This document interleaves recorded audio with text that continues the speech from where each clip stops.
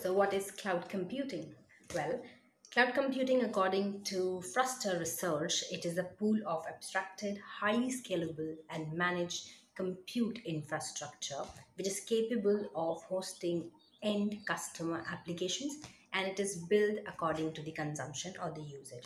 I can say that cloud provides various services like infrastructure, software, or various services which customers use, and they pay for these services. And you can pay in a flexible mode, like you can pay as you go or you can pay in advance. So these are the various services, or I can say, that cloud offers. And there are various cloud services like AWS, Google Cloud, and Azure, which are very popular cloud services which provide infrastructure as a service, and platform as a service, and also software as a service. So PaaS, BSS, SaaS, and IaaS.